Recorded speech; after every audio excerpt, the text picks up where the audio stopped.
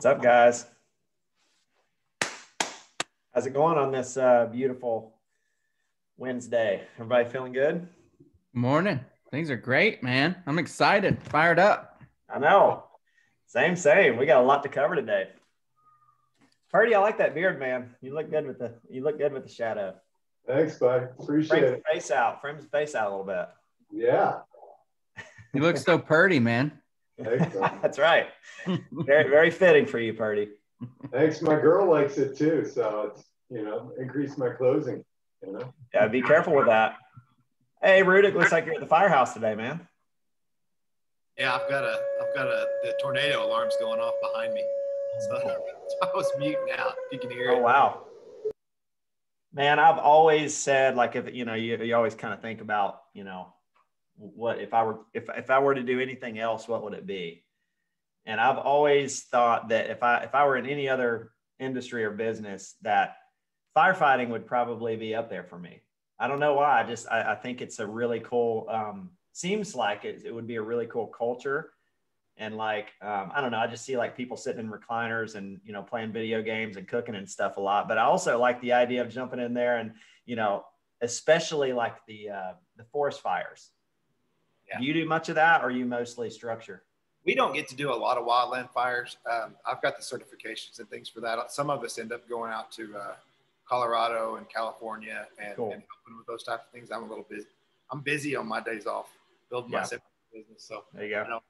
I don't partake in any of that anymore. I used to be on the rescue team and things like that, but it is fun. It's funny you say that because they're in there cooking lunch right now. So we're cooking food. We were just in there watching That's TV. Cool, man. It's cool. That's really cool. That's a all right, guys. Well, we got a ton of stuff to cover today.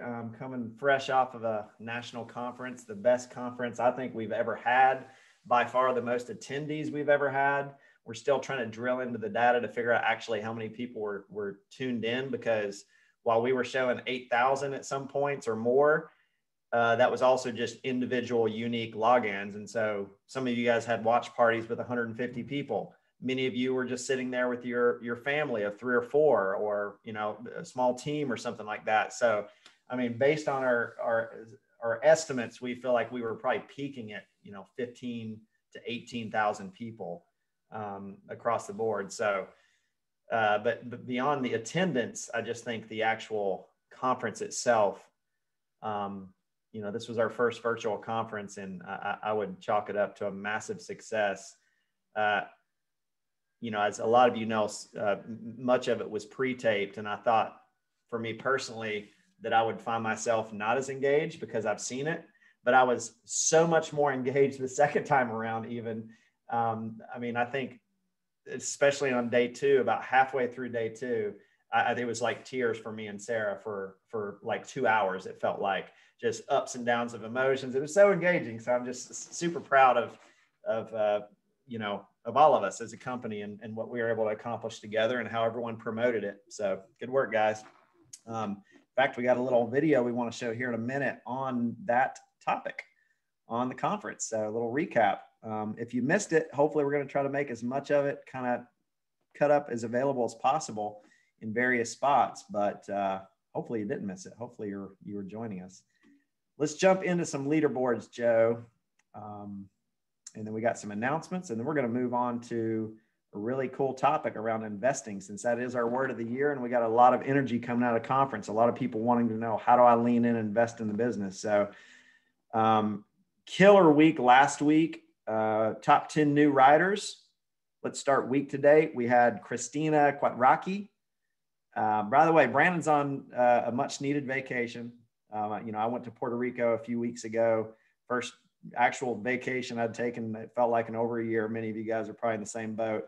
Brandon's out the Grand Canyon right now, so y'all are gonna have to put up with me today reading these leaderboards. Especially, he's a pro at it. He's got these names figured out. We got Felix Torrero at 6,400 in premium, Francisco Coronel at 28,000. Good work, man.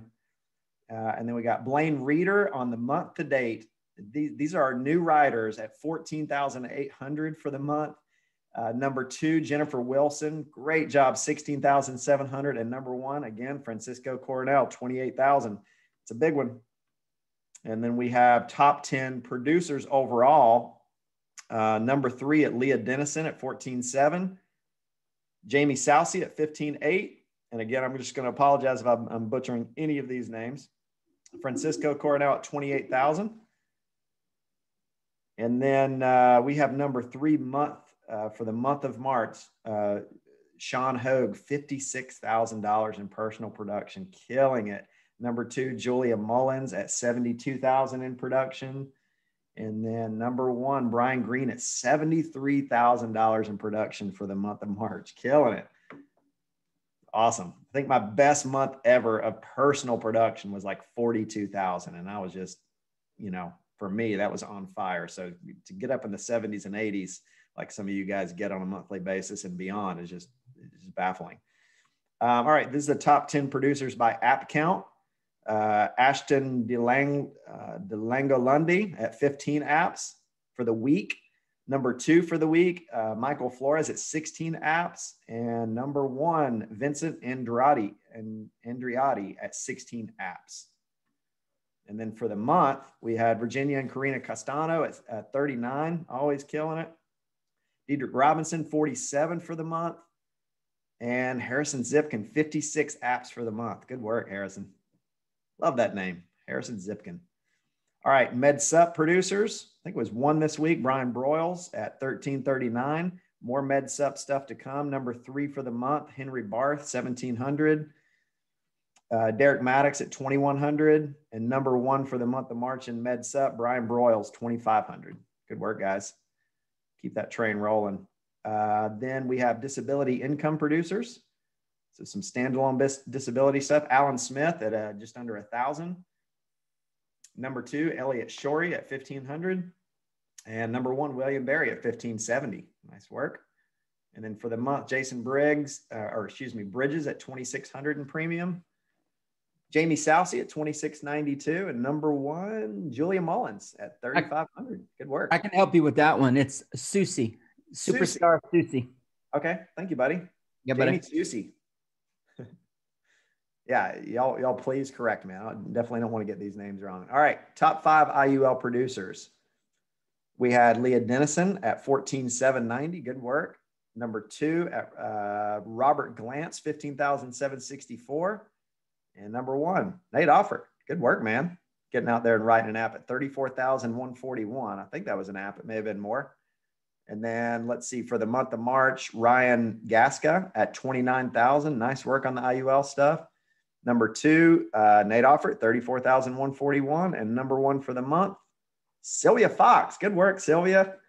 $58,300. Good stuff.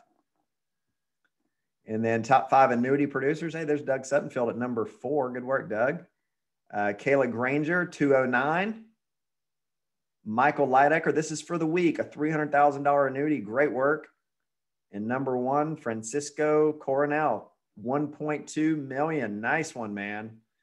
That is where that some of that APV production was coming in on some of the other leaderboards. So killer work. That's a good one. Those are out there all over the place. I was actually just reminded yesterday when we were with Harrison Sisley for a minute about that million plus annuity he closed. It just kind of fell in his lap. So they're out there. You just got to ask the questions. Top 3 annuity producers on the monthly side was a tie at number 3 with Greta Elliott Meredith and Lindsay Renelt at 400,000 for the month. Number 2 at Julia Weigman at 425. And number 1, Francisco Coronel, 1.2 million. That'll do it. Good work on the annuity front.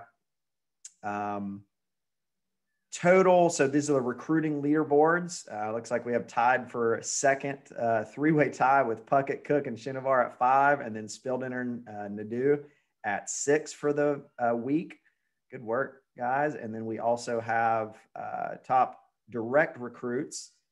Week today was Pogue at 18. Good work, man. Miranda Martin at 19 and Kevin Purdy at 20.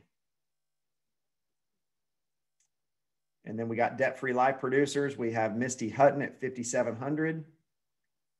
We have Everett Allen at 6,000. And then we have Brian Dowler at 12,900. Good work. Yeah, Free Life also, as you guys know, with conference getting ready to pop some big numbers again on this front. Victor Aracho at 20,122 for the month of March. Samantha Colton at 25,000 in DFL. And number one for the month, Brian Hines, 26,249. Good work, Brian. And then back to license recruits week to date, Brock, Shank, and Nadeau at number 2 and number 1. Good work, Nadeau, with 5. And then top direct license recruits was Pogue, Faulkner, and Purdy tied at number 2. And then Miranda Martin at the top with 12 for the week. Good work. New riders. Yes, this is a good one. Jacob Pogue. That was supposed to be Mike Rudick instead of Brian Dowler back there. Sorry about that. Had some names mixed up. Good job, Rudick. Jacob Pogue and Andrew Jimenez. Hemi tied at 2 with 2. And then Carl Miller with 4 for the week. And new riders, something everyone, as you're building an agency, should be tracking. You should be tracking every single week and every single month how many recruits are joining the team and how many new riders and how many unique riders you have on your team. And those numbers should be growing month to month, but at the very least quarter over quarter. And so top direct new riders week to date for the directs, Carl Miller. And then we got Capistrano and Pogue tied for number 2 with 7 and Purdy at the top with 8. Good work.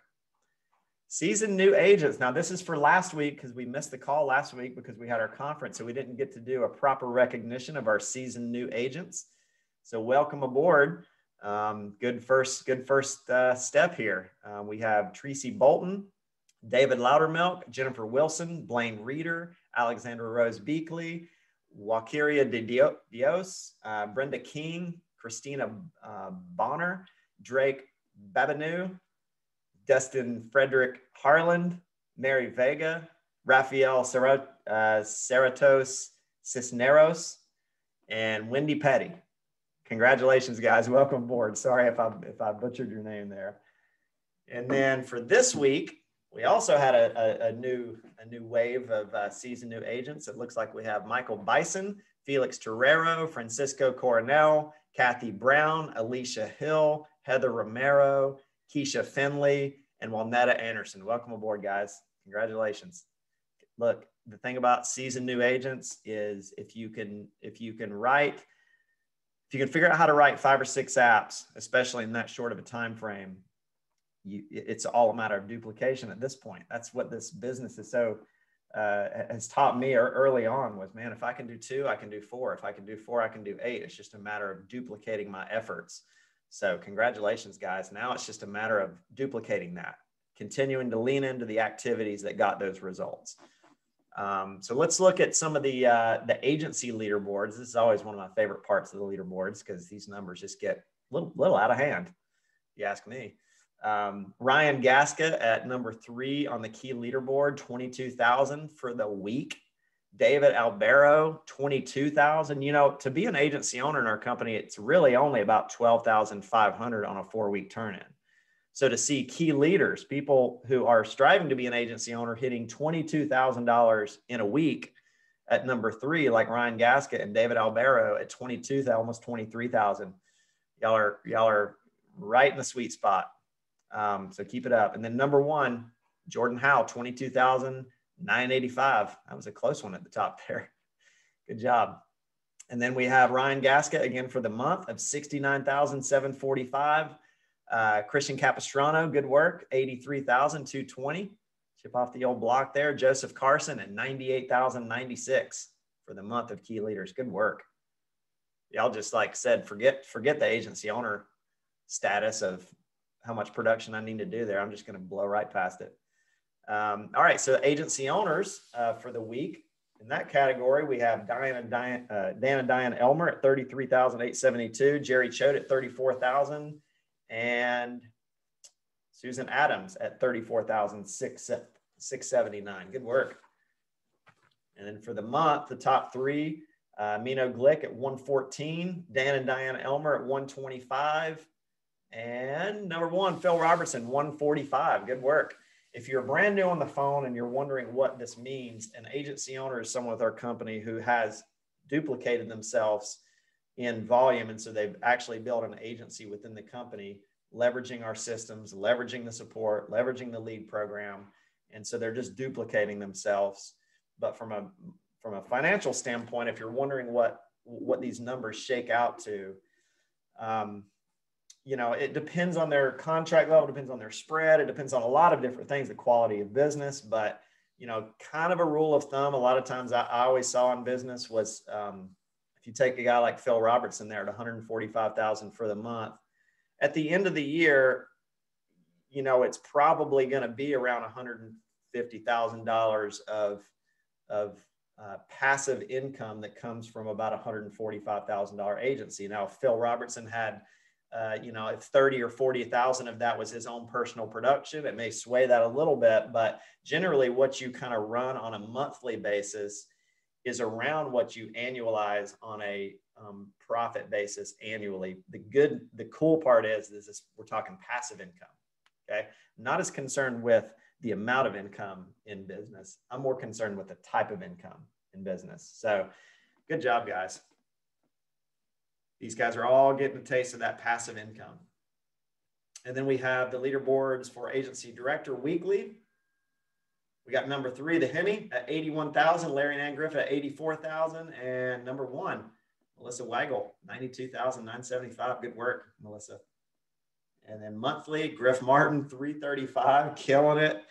Melissa Weigel, 424. So good to see this. And then Larry and Ann Griffin at 428. And that 100,000 plus a week mark is the sweet spot. That's where things start getting really fun, because you really start to feel this snowball kind of effect, because at that level, you generally have to have 1 or 2 leaders. You've kind of developed and duplicated yourself from a leadership standpoint. And when you get running buddies like that, that's when things start to get easier, I should say. Things just kind of start to pick up, and all of a sudden it's easy to go from having 10 recruits a month to now 20 to now 30 or 40 recruits a month, because you got more people helping. So the thing just kind of starts to multiply, which is the beauty of our business, is you want this thing to go from addition to multiplication. Everyone else in the industry is playing addition. We play multiplication like this. All right. Regional agency director weekly, George and Janet Matthews, 66,000. Good work. Brad and Kira Gainey, 71,000. Good job, guys. And number 1, Tony Capistrano, Godfather, 102,000 for the week, which brings us to the monthly. Number 3, Josh Hershey, 281. Trey Alderson Cloutier, 287. Good work, Trey. And then number 1 for the month, Tony Capistrano, 458. All right, managing vice president for the week, we have number 3 at, Mike and Sarah Pappas at 34,000, Scott Summers at 62,000, Darren Stubbs at 73,000. And then number 1, managing vice president for the week in production, $76,000. And then for the month, we got Marlon Faulkner at 293. We got Scott Summers at 303. Good work, Scott. And then Darren Stubbs at 330,000 for the month. Good work, guys, managing vice presidents. Senior vice presidents, and numbers start picking up here. Scott Mank at 116,000. Good work. Nate Offer at 151,000. And Kyle and Lisa Kimbrell at 159,000 for the week. And then on the monthly side, we got Jimmy James Spildinner. Good work, man. Nate Offert, 474. And man, that was a tight one between Jimmy and Nate there. And then Kyle and Lisa, 737 for the month. Nice work. Y'all got you guys are going to be scaring that $1 million a month very soon. All right. EVPs weekly. Ashley Tarr at 224. Kevin Purdy, advisory board member, just like Ashley there at 273. And then Ryan and Michelle Miller, 334,868 for the week. So let's talk about the month. Tar at 1 million. Nice. Breaking the $1 million mark. Kevin Purdy, 1.136. Killing it. And then Ryan and Michelle Miller, 1.5 million for the month. Nicely done. Kashawn, I see you there. 954. Killing it too, man. All of you guys. All right. And then associate partner for the week. Pogue at 342,000 for the week. And then Lynn Watkins, good job, brother. $550,000 for the week. Nicely done. Jacob Pogue, 1.4 for the month and 2.3 million for the month. Nice, Lynn. All right, we have senior partner weekly, Matt and Brad Smith at 298. Man, Danny, 296 right behind him. And then Eddie Pritchett. Good work, man. 746 for the week. And then we got for the month, we got Delaney there at 1.2. Man, tight race between those spots there. And then Matt and Brad Smith, the Wonder Twins, 1.293 for the month. And then Danny Young with a big old 1.5 for the month. And then Edward Pritchett for the month, $3.3 million in production. These are video game numbers we're hearing, guys. Awesome. Oh, we missed that one. Let's look at that. Managing partner for the week. Marshall, not a bad week. I know you're probably disappointed that it wasn't a seven-figure number, but hey, 845 is not a bad week, especially guys, keep in mind this is kind of conference week too. So while it wasn't a live conference, there was still a lot of energy and attention put towards, showing up, being there, that kind of thing. So we always take a little bit of a dip during conference weeks, but man, not a bad dip at all this week for sure. Again, one of the many benefits to a virtual conference. And then Marshall Whalen for the month at the top, 3.712. Good work, man. That'll pay some bills. And then let's see, leaderboards directs weekly. Like Kashawn Monteith at 220, Jacob Pogue at 226, and Kevin Purdy at 273. And then directs monthly. Kashawn 954, Jacob Pogue 997. And number one, Purdy, number one direct, 1.136 million. Good work, man. February 2021 top 10 bonuses. I love this time of the month. This is where we get to actually brag on all you guys getting your bonuses out there. So let's just look at the top February 2021 top 10 bonuses paid. Mind you guys, this is just bonus. This is not commissions that the actual insurance companies pay you, which is generally the lion's share of your income. These are bonuses in addition to money. So if you just look at the total paid out in the 120 equity bonus was $653,000. Top three there was Linwood getting a check for $74,000 for the month, Eddie Pritchett at $97,000 for the month, and Marshall Whalen for the bonus in February, $133,000 for the month. Crazy. And then Purdy with the capital bonus, right? We paid $48,000 in capital bonuses for the month of February, $2,200 to Purdy. Number two, Miranda Martin at $2,900, and number one, Kashawn Monteith at $4,600. And then producer bonuses, $57,000 paid out in producer bonuses. Top three being Alicia Swan at $2,070, Sean Hogue at $2,297. Good job, Sean. And then Latanya James, $3,100. Good work, guys. Let's look at the breakdown of how these bonuses shaped up here. February bonuses paid out, a total paid out in February is $759,000. Equity bonus year to date, we've paid out $1.2 million in bonuses. Capital bonus, we've paid out almost $100,000, a little over $100,000 in producer year to date. So bonus paid year to date, all in all, and this is just through February, is $1.492 million. That's crazy to even just say that out loud. Good work, guys. Nice job collecting some bonuses.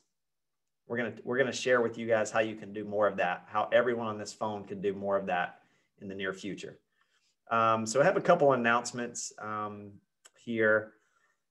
First of all, we have Carrier Webinar hosted by American Amicable. Doing business with American Amicable. That's Thursday, April 1st, April Fool's Day. No relation there, though. This is not a joke. There will be a call. And then tune in to the next sales training webinar with agency owners Elijah Carujo and Jordan Gillum on Get What You Want with 3 Simple Steps. That's Monday, April the 5th at 12 p.m. Eastern. And yeah, that's going to be a good one. Tune into that.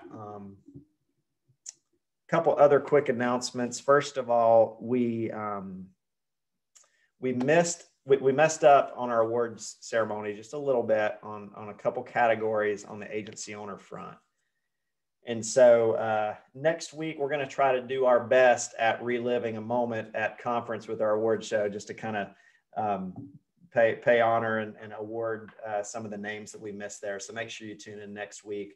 Also wanted to mention that we have made an adjustment in our Chief Revenue Officer role. As you guys know, a while back, we hired Karsten for that, and wanted to make everyone aware that we've made a change there. We've let Karsten go. You know, it became apparent rather quickly that, you know, there were just some misalignments in that position with him. And so we've made an adjustment. It's kind of misalignments on some core values and things of that nature too. And as you guys know, that's extremely important to us. But we've made that adjustment, and we'll keep you guys posted on any future roles we're bringing in on that world. So, Joe, what next, buddy? My PowerPoint. Right. I think next we've got something that we rolled out at conference that we're excited about, which is Quality 60. And I think that's why we got Mr. Rudick on too. I just want to set this up with you guys. I know I've mentioned it at conference, but you know, a lot of credit for this idea really goes to Mike Rudick. Mike, you know, you called me probably a month before conference and said, man, I got something that I think can make a tremendous impact, especially in relation to our theme of level up with conference and what we're all trying to do to capitalize on what's coming in our business in this industry. And you know, kind of had to do, you know, Mike, I'll let you explain it with some of the 75 hard stuff that, you know, you and so many others have done in our company that just had crazy transformational growth. But we just started kind of toying around with this idea of like, how do we bottle up what we're going to talk about at conference and level up, and how do we bottle it up in this 60-day challenge type thing? So Mike, man, I really appreciate you bringing this idea to us. We've done things that are kind of similar to this in the past with like Money, Muscle, Mind. Hey, Mike, and if you end up having to go because of a tornado or a fire, then, you know, you don't need my permission to do that, I'm sure, but I just wanted to acknowledge that you are at the fire station today. So. I am. But Mike, we've done stuff like this before. And, you know, I think when we last did our Money, Muscle, Mind thing, where we kind of, as a community in our company, kind of came together, there was accountability in the air. There was, you know, there was camaraderie around these challenges that we've done. And, you know, the first time we did it, the results that we got from just all of us kind of working on something together was tremendous. Even on just like the health side of things, it felt, I think we probably lost at least 2 tons of weight collectively as a company. So Mike, why don't you roll for 5 minutes if you can on our Quality 60. We got one day. It's March 31st right now. That starts April 1st. So yeah, we're right on top of it. Yeah, you're going to give me 5 minutes. Sorry, we actually I told the guys that I was going to be off of the truck here for like 30 minutes, and they just caught a house fire over here. It's a district fire, an oven fire. I mean, it just came in right as you started reading the. Are you good? No, I'm good. I set it up with I had another guy driving the truck for me, but that's what that all was right there. I mean, as soon as you pull this slide up, I got my stuff. Boom, house fire. That's the way it goes sometimes. You never know. You never know what's going to happen. But yeah, grateful to be here, guys. I'm super pumped. My timer didn't start yet, Casey. It starts now. Okay, I know you give me 5 minutes on this deal. Super pumped about this. This is kind of my life. You know, I'm Symmetry is my passion, but also, you know, I'm a fireman. I'm a second generation fireman. And really through being a fireman, I have been put in several situations that grew my mental toughness And it really taught me how the blessing of being in uncomfortable situations and really having to decide really who you are in that moment has given me the ability to take that to other parts of life. And so being involved with that 75 Hard, and there's several other people that have done that, and it's been completely transformational for people. I mean, transformational insight, body, mind, spirit, the whole person theory. And so that's what we're going to do here. We're going to get, this is not just me. I know some of you know me. Michael gets crazy about running around in the rain or lifting things up and putting them down. And this is a whole person deal that can absolutely change your life. I know Heather Faulkner just completed this structure. Bev Frazier has lost a ridiculous amount of weight and changed herself inside and out on a structure that's just like this. Everybody. Now, I'm not going to go down through here. You guys can read I don't have to go through each one of these, but one of the things that I want to just highlight real quick, and I think we're going to talk on it some more as we go, is this is a place, and this is what Symmetry does. Symmetry has always shown what's possible. Okay. And we're adequate to the walk, right? That's where the variable comes in. Symmetry goes out there and says, hey, here's a new life. Here's a new way of thinking. Here's new relationships. Here's new equity here. Okay. Now, are we adequate to the walk of where we want to be? That's really the question. And that's really, so what is this? What does a great company and a great coach do? A great company and a great coach, they cannot make you self-disciplined. They cannot make you mentally tough. But what a great coach and a great company is going to do is they're going to give you a structure to operate inside of that is going to develop these things in you. Okay. And they're going to take the time to put all these things together.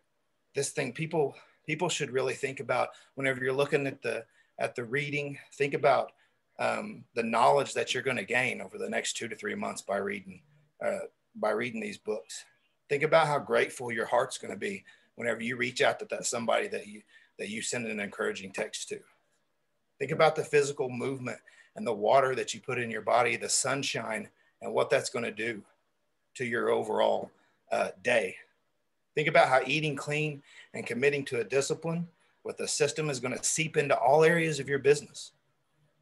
Think about how plugging into what the tools and resources that Symmetry's given us here with Quality 60, with your family here, with healthy accountability, this is a way to level up. So that's what it is, basically. You guys can read what the challenge and things like that is. We're going to keep that in front of you. So now I'm going to tell you 3 reasons of why you should do this. Okay, the first one is I believe that our Symmetry business, for probably all of us, is the fastest growing appreciating asset we have. Right now, with what the owners and what everybody has put in place and the structure of this and the nature of where this company is, this is the fastest growing appreciating asset on your balance sheet right now. It has to be. We've got a quick trip chain here in Tulsa.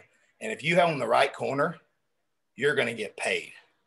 Okay. Because if they want that corner, they're going to buy it. Okay. That's what you've got here in Symmetry. So if that's what we've got, we may think to ourselves, okay, how do I monetize this? How do I build value in this? I feel like I'm not enough. I feel like I'm not capable. How do I get traction? How do I break plateaus? How do I level up in my life? This is how you do it. This is how you create yourself whenever you're asking yourself the question, am I adequate to the gift that's being laid at my feet with this business opportunity?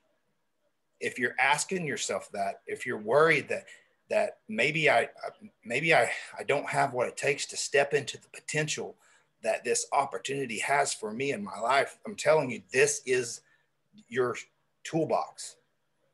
This is the way to do it. You will go through this program and come out of it a completely different human being. You will make decisions different. You will process struggle different. You will look at bad things that happen differently. Whenever you work out, because you're going to miss a day, and it's going to be day 32, and it's going to be 11 o'clock at night, and you're going to be like, I didn't do this. I didn't do my workout. And you go walk on the treadmill or do jumping jacks or whatever it is that you're going to do that day for 45 minutes. I promise you, you will never be the same whenever you realize who is truly in control. So that's the biggest thing, is this is the way to level up, step into the biggest opportunity that is going to come along so far that you have with this appreciating asset. The second thing is, anybody from top to bottom, top of this company to the bottom, we've got people at the top of this company. You need to do this. You need to do it. You know you need to do it, and you need to lead by doing. Your people are going to do what you do. You've gotten satisfied. Marlon and I were talking the other day about the Eric Thomas video that came out about the best time to kill an alligator, right after he eats. Some of us have gotten too satisfied. Some of us can still level up, right? The people at the bottom side of the company, just getting started, figuring these things out, you absolutely need to do this. This is one of the most important things of being a new agent that you could possibly do, to leave the old person behind that brought you here and the new person that's going to take you where you want to go. Okay, we've got to change. So that's the next thing. Let's lead by doing. Okay, third thing is, and I'll be quick here, this is huge. I work and coach with so many people that they don't know how to win. Like they just can't, like they're just, Michael, I don't know where to get traction like I had. And so they're always playing defense in their life. Okay. And then, so if I play chess a lot with the guys here at the station, well, I have this one guy, the rules of chess, he's always getting my king in check, which makes me so mad, because if the rules of the game are you get my king, I lose. And so he's always putting my king in check. And whenever he starts doing that, he's not only playing his side of the board, he's playing my side of the board. And he's making me move. And I want to move this piece over here, but I can't, because he's making me move my king. And so that's life. Like if life is always reacting, making you react, and you're always reacting to life and you're not happening to life, life's always moving your king, putting your king in check. And you're like, Michael, how do I get out of defense and back on offense? This program right here, this is how you play offense, guys. This is how you get your life heading and leaning in the right direction every day, is these simple commitments to consistency over a defined period of time. Your business, your relationships, and your life will be different. And so that's why I'm passionate about it. I can't wait to get into this thing. We're starting tomorrow. If anybody has, I'm going to jump in the Facebook group. If anybody has any questions about, well, can I do this? Well, can I do that? I'll be there to mitigate as much of that as I can. And thank you, man. We're going to rock and roll. Thank you, buddy. We're going to get more Mike Rudick and others who have done similar things to this, and just keep everyone kind of filling the 60 challenge with us. We're all doing it behind the scenes. Myself, Brandon, Meredith, Sarah, a lot of people here at the office, Pope, everyone's committing to this. And we're really excited because we've done things like this before. In fact, a lot of you don't know this, but I was at my heaviest, I was like 180 pounds, and I'm 5'6". So that's I wouldn't say that's in shape. That's just a shape. And that shape was fairly round, it felt like. And how I would just speak for myself on that transformation from a health standpoint. And overall, that also, affects your mind. It affects your energy. It affects so much of your life. Was with something very similar to this, where I just stuck to a plan, and it was something that I kind of designed. When you talk about like follow the diet of your choice, for me, and I don't want to get into the details of it all, it is what it is for you. But for me, it was just like limiting my sugar. It was like 25 grams of lesser sugar a day. When you really think about how sugar affects your actual health, it's a terrible drug. And like I was probably consuming 3, 4, 5 times the amount of sugar in a day that most humans should consume. And the thing is, that's most of us. Like a can of Coke is 40 grams of sugar or whatever. It's like, that's your daily intake. That's all you should be having at most, if that. And so it was just kind of understanding some of those things. And same thing with like your water intake. As you guys know, recently we've jumped on just all kind of being on this bandwagon with the water jugs and trying to get enough water in for the day, and how important that is in your health and your mental clarity. We've adjusted that to a half gallon, Mike, just because there are some safety concerns, I think, in some cases with a gallon of water, especially maybe maybe you only weigh 100 pounds or 100, you can drink too much water. So do some research on like your weight and some of that. We wanted to kind of be a little bit safe with that, but all of these things, it's mind, it's body, it's all of it combined there. So we're really excited about it. Anything else you wanted to say, Mike? No, that I laugh, because we talked about those things. There's a lot of like Bev Frazier. She's this tall and she crushed that gallon of water. Yeah, you mean like. But some of you, here, that's why don't you full grown men out there try and get out of drinking the water you need to be drinking. Drink. I mean, I can tell the difference. I've drank anywhere from a half gallon to a gallon of water, and I can tell the difference when I get up over a half gallon for me. Me too. But the inflammation and the focus and the different things that you're going to get through this, that would just put what water will do to your back pain, your joint pain. A lot of new science on it, but again, too much can start flushing some of the minerals and salt and stuff you need. So I know I work with a personal trainer some, and he's very big on water. He texts me every day, how's your water intake? What's your pee color? He asks me a lot. It's kind of weird, but a lot of it he wants to know is what kind of sodium's still in my system. So he wants me to kind of sprinkle some sea salt in my water if I'm going to consume a lot of it. But anyways, that's beside the point. We're excited about the Quality 60. We're going to dig in more with you, Mike, and others, and keep everybody on the train with us. It's going to be fun. Super pumped. Thank you, buddy. Yep. All right, Joe. Man, let's get a conference recap. Let's relive this moment for a second before we dig into the topic that we're getting ready to dig into, because I think they just really kind of go hand in hand. Sounds great. Let's cue it up, team. All right.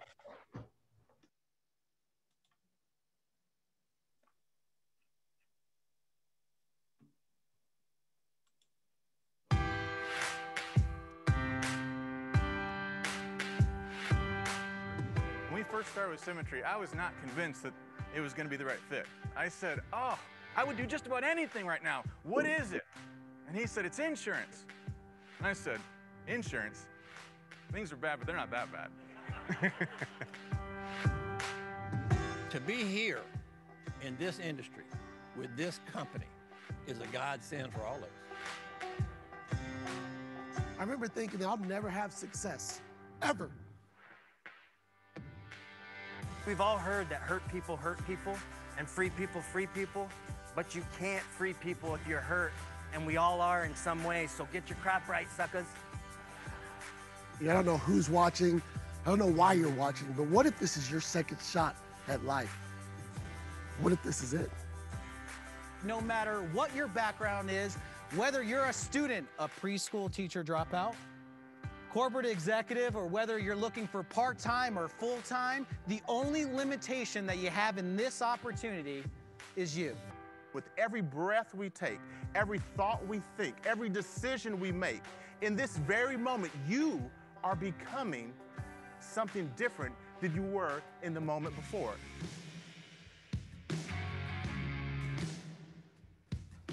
I'm not saying that I'm Batman, I'm just saying no one's ever seen us in the same room at the same time. I wonder, what if this conference, what if this is your second chance? Turn your I shoulds or I coulds into I wills. Because face it, there may be a day when you just physically can't do those things anymore. I believe your next chapter can be your best chapter. I believe anyone can win here, and I believe that's you. How's everybody doing? I was made to be great. Babe, what are you doing? Sorry. We have a little nervous. this. We got all these agents from all over the gosh. country here. Sorry, you go ahead. It would take me 15 years of bartending to put in my bank account what Symmetry did last year. Now, I don't love money, but like I said, I hated being broke. But money pales in comparison to freedom. Am I where I thought I'd be? Heck no, man. I want to give away 90% of everything I make, live handsomely on 10% of it. I'm on my way, man. We get to grant wishes for the Make-A-Wish Foundation. We get to build wells for charity water. I've said it before, but I hope you all listen to me, that it's important to design your life that'll allow you to dream like you'll live forever, but being so intentional that every day could be your last. serve greater, dream bigger, inspire more, work harder.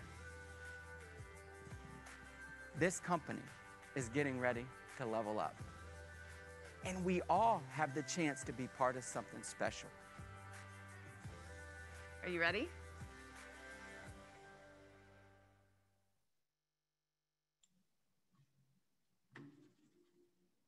Wow. Again, in tears over here. That's a dang good recap video. All right, let's jump into the call, guys. On that note, let's talk about how to capitalize on what we all just experienced with conference, the timing of the company, everything going. I got a good a list of panelists here to help with this topic today. But I just kind of want to set it up first. As you guys know, we have the word of the year, which is invest. We haven't got to really dig into that with everyone. When I was on my break in Puerto Rico, the thing that comes from just a week off sometimes is a clarity, and you kind of zoom out a little bit and you start thinking about, the past, and you start thinking about, how we grew our company. And even from the very early stages, what were some of the things we did from an investment standpoint that really paid off? And what were some of the bonehead investments that we made that got us in trouble and, wasted our time, energy, and money? And so that was kind of the premise, is how do we kind of take the energy from conference? And since we have so many people coming to all of the leaders in the company saying, tell me what to do now, tell me how to invest, tell me how to actually capitalize on this opportunity, that's what this call is about. And so I want to go back to various phases of y'all's business, you guys that are with us today, and how do we invest our time, energy, and money, and talk about some of the good investments, and talk about some of the not so good investments and the downright bad investments that each of us had in each of those categories. And I will just also say that it was incredibly hard to pick my help out for this call, the panelists, just because, I don't think there's a company in this industry. I shouldn't even say I know there's not a company in our space, in our industry, that has as many really good investors as we have. There's not a company in our space that has as many mid and deep six-figure income earners as this company. There's not as many there's no company out there that has as many seven-figure earners as we have. And again, it's not just the amount, it's the type of money that these guys are earning. It's passive. Passive is the only time when you get that reoccurring passive income, is the only time when you truly start to experience a taste of time and money at the same time. It's always what we're trying to drive people for. I don't want to put Purdy in this hotshot sales position where he's making $350,000 a year, working 40, 50 hours a week selling insurance. Because the moment he can't do that anymore, or the moment he gets tired of doing that, which does happen, Purdy's off somewhere else. Like, I don't want to put the golden handcuffs on like that. And so it's about the type of income, and you have to make the right type of investments to get the right type of income. So that's why I wanted to have these guys on, but there are so many others in this company that are earning the type of money and the amount of money that you out there want to earn. Chances are it's your mentor or someone above that. And man, I just think it's one of the best investments you can make in yourself, is to get around the people who are earning the type and the amount of income that you're after, and just soak it in. And that's kind of what today's call is about. And I always think about this. I don't know if you guys, Purdy and Pogue and Pritchett, the three Ps today, I don't know if you guys think about this, but especially early on, I always thought this. How is it that you can take two very competent people, start them at the same exact time, at the same exact business, and one of those people 5 years later will be earning $500,000 a year, and the other will be scratching $100,000 a year? How is that? And I always think about it. It's like, man, if I could just follow that person and see what they're doing in their day, and I could do the exact same thing. And when they get money in their account, I'm going to invest it the exact same way. And when they have energy, I'm going to invest the same exact energy. Like, to me, it was always about best copycat wins. How do I get that information? Because that's what it is.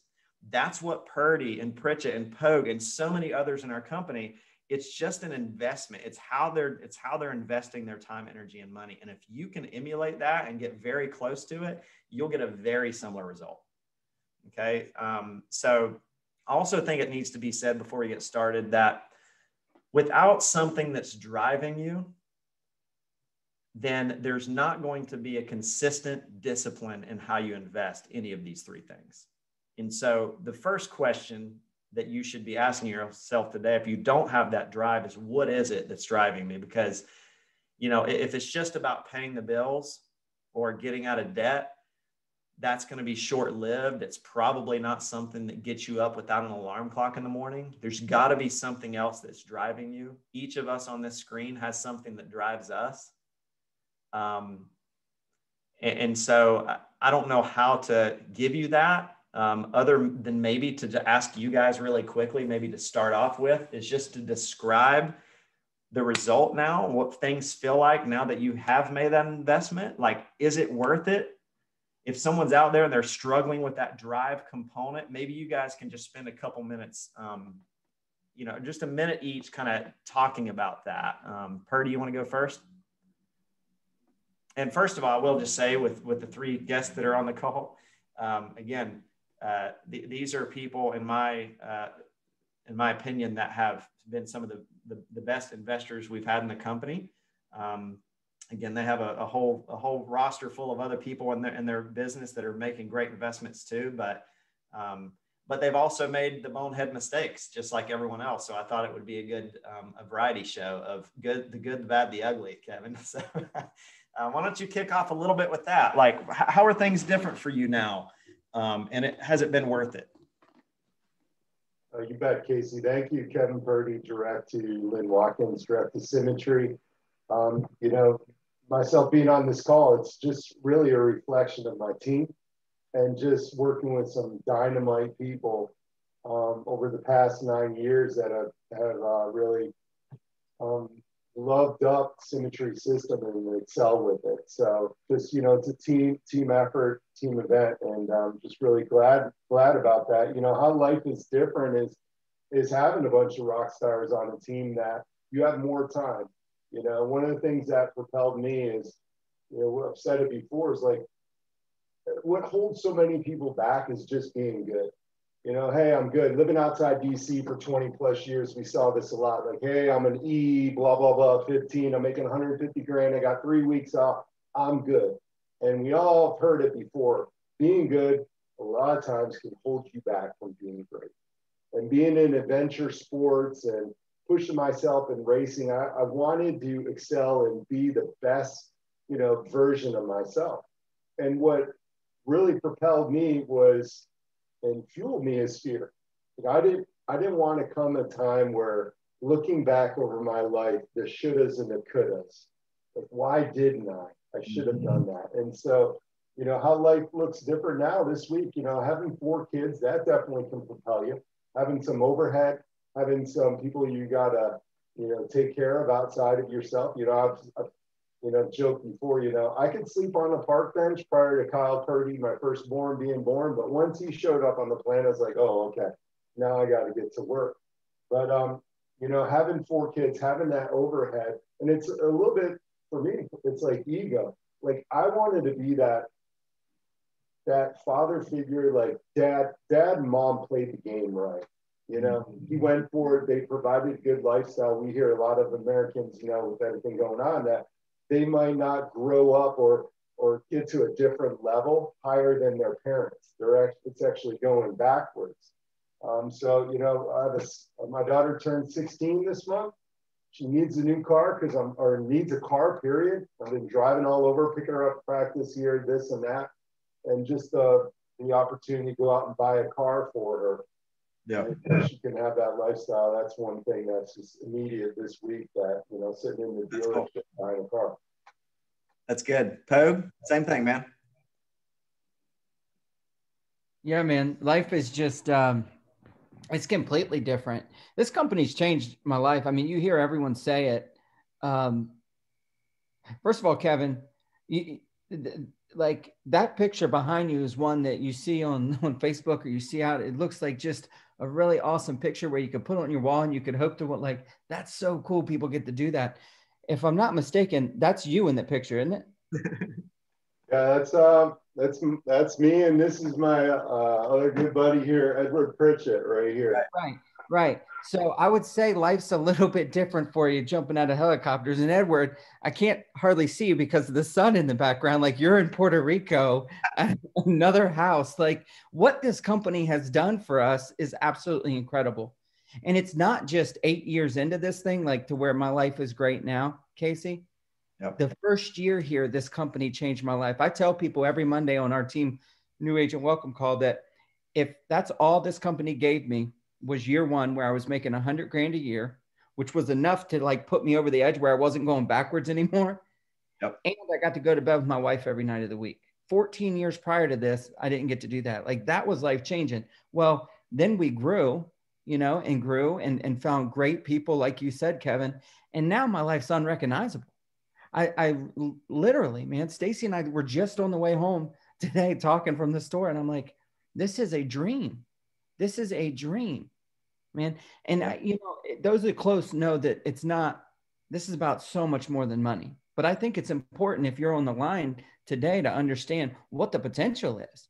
And we went from making $80,000 a year bartending, being buried in debt, to last month we put $140,000 in, or Symmetry put $140,000 into our bank account. I think you had something to do with that too, Jacob. We're building our dream pool, and like, we didn't build our dream pool in year 1 or year 2 or year 3 or year 4 or year 5 or year 6 or year 7.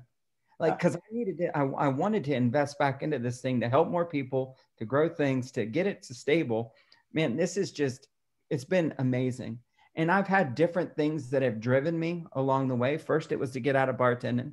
Then it was to get Stacy out of her job. Then it was just to help other people achieve some of the same level of success we have, man. But it's been such an incredible ride, and the friendships that we've created, that's life-changing in and of itself, being able to hang around, top performers and just good-hearted people. Yeah. And that takes an investment too. It's an investment in relationships. So that's good stuff. Pritchett, same thing, man. Is it worth it? Well, Puerto Rico? Well, first off, Edward Pritchett, direct to Symmetry Financial Group, and just so I say that because I'm grateful for, so many things, big and small, and what, if I'm watching this, whether I'm a new agent, an agent who's been with us for a year or 2, 5 years, or 11 years, obviously it's the max that you could have been here, but at any point that you are with the company right now, what I look at this as is, this is the nature of investing. I was just kind of looking up some numbers, while I was thinking about this, but everyone talks about Warren Buffett and Berkshire Hathaway, and how much he's grown that over the years, right? Like 1964 was when, and I wanted to look it up because I know people would fact check me and stuff like that. So I wanted to make sure I was right. But 1964 was when the Berkshire stock was released. And if you had taken $10,000 in 1964 and invested in that, in 2017, at the end of 2017, that $10,000 would have been worth more than $240 million. All right. And I say that because, and I really don't think this is hyperbole here, but like with what we have here at Symmetry, we can take a relatively small amount of investment, and that it doesn't all have to be money. It can be time as well. That's the beauty of our system, and actually invest. And that's what we're going to talk about today. And guys, if we look 50 years down the road, like, it's going to be worth millions upon millions upon millions of dollars. And here's why. It's not just because of what Symmetry is going to do, but it's because of what we learn as we go through this, and what we're able to take this ATM machine that is Symmetry, and then go out and reinvest back into our Symmetry business, reinvest into the homes that we buy, reinvest into other people's lives. The value that we're going to be able to add, I do believe, will be able to trump what $10,000 just in Buffett's, because that was just putting it in a stock and letting it sit. What we get to do is use the multiplier that is human ingenuity, the leverage that we get from all the people that are here at Symmetry that continue to grow and build this thing, where we get such an outsized return on our investment. So yeah, today looks a lot different than it did 10 years ago when I put my first $250 into some leads, or got on the phone, Kevin, for, you know, a 8, 10, 12, 15-hour day, doing whatever I needed to do to make it happen. Then all that investment 10 years later, it's paying off in spades. And guess what? All it's going to do is keep on going and keep on growing. So it's amazing what we have the opportunity to do here at Symmetry. And I hope people will listen and really take notes on these practices that we've gone through. We've done it wrong. Like you said, good, bad, and the ugly. Of course, I'm the good. So y'all can decide who the other two are. But I mean, like it's been able to take the stuff that we've done wrong. And now if you're listening to this and you heed our words, like, you don't have to do that. You get to go make some new mistakes, because trust me, you'll still make some mistakes, but you don't have to make the same ones, and you can get there faster, quicker, more stress-free. So that's what I'm excited about as we dig into this call today. Love that. And I'm glad you mentioned that, you know, it's not just about a money investment. In fact, that's the last thing we're going to talk about. It's time and energy to start with, because, you know, another reason why I wanted the three of you guys on is because, for the most part, you know, we all of us together, just like many of our leaders, really didn't have a ton of money to invest in this business. You know, we didn't come here with $500,000 in investment capital. We didn't go out and get business loans. You know, just many of our people were just like bootstrapped to you know, getting some skin, you know, and then starting to reinvest that. So we're going to try to kind of water it down to what some of those early days were like too, and the good investments. But, you know, I think you guys nailed it too with the timing, because not only is just this business in itself, like the idea of taking a couple $100 in leads and turning that into a couple thousand, and then taking that couple thousand and reinvesting into building an agency where a base shop can spit out 10, 15, 20, $30,000 a month or more of passive income. Like, there's no business out there that I've ever seen that's even come close to touching what this business touches. With a $50 insurance license in a week, and then I can duplicate myself in that, and all the insurance companies are paying all the commissions and I'm not having to. And then you take that, the industry itself and the market that we're in, and then you put it in the same context with the fact that the company also is going to eliminate a lot of the headache, a lot of the work, a lot of the support, all that stuff that you potentially could cost you a lot of investment, time, energy, and money. All of that's taken care of. And so there's no better investment.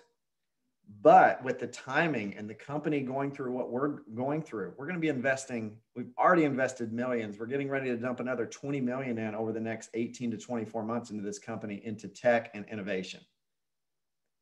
Everyone gets to piggyback on that. And because now with the ears, that's what I mean by piggybacking on that, is even at the entry levels of this program, all of you guys out there not only are getting the ROI on just the normal business, but you're getting a multiplier on jumping in with the growth and the equity in the entire company. And keeping in mind, like that the ears, you know, being on a triggering event, whether that be an IPO, you know, going public as a company, or, you know, bringing on a strategic partner or something like that, that's just base one. You know, that's just first base. Like, we got second base, third base, home run. Like, that's just what catapults us into the atmosphere. And so whether you could be brand new on this call, never heard of ears before, the equity appreciation rights, this still is so, like, the timing of this is so important for everyone right now with where we are. So let's lean into this. Like Edward said, get your pens and papers out and let's take some notes on the good, the bad, the ugly as far as investments go. Let's start with time. You know, so you got to invest your time in things that are going to drive the best return. You know, I think a lot of times we will mistake, I did certainly, I mistake movement for achievement. You know, it felt like I was working, and I was studying up on my products. I was, you know, doing practice presentations. I was, you know, studying up on the phone scripts. I was, you know, wanting to make sure I knew a lot of stuff.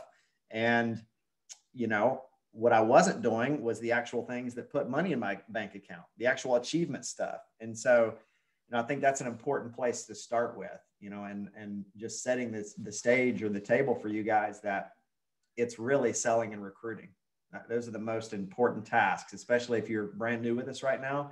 It's selling and recruiting.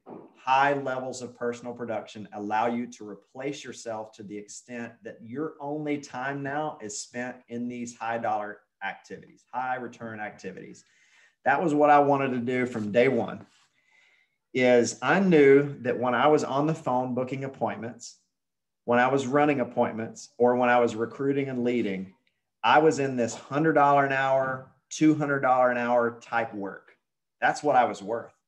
And I could take my income at the end of the year and extrapolate it out and say, this is what I'm kind of worth per hour when I'm in the field. And so when I spend time doing administrative stuff, client follow-up, some of the stuff that's highly important and a lot of times urgent, when I fill a lot of my time and energy up with that kind of stuff, I'm kind of robbing myself. I'm doing $20 an hour work potentially, or even $8 or $10, $15 an hour work when I could be doing more $100, $150, $200 an hour work. So I was always trying to find a way to replace myself, to duplicate myself. So you're going to hear that kind of common theme a lot with everyone, but and that didn't just go with business tasks for me. That went with like mowing my lawn and with things like that. If you're saying like that's therapeutic for me, I just want to do it, that's great. For me, like mountain biking is more therapeutic than mowing my lawn. So if I'm going to sub something out, it's probably going to be mowing my lawn. But that's kind of the mindset that I think a lot of people need to get around when it comes to investing time. Like, how can I do more of the high dollar an hour stuff and less of the lower dollar an hour stuff? Purdy, why don't you kick off with kind of your time do's and don'ts there? Definitely. One of the things you mentioned about not coming into the business without a war chest of money to get into the B quadrant. Lynn said, hey, look, you can win here with activity. And listening to Jim Rohn talking about we have top sales agents here in the company that it might take them, 8 hours to book 15 appointments. But if you're brand new right now and you can win here, you can beat that person with activity. Meaning it might take you 30 hours at the end of the day to book 16 appointments. But at the end of the day, you can compete with a top producer. So your time and how you manage it and how you value your time is so critical to success here.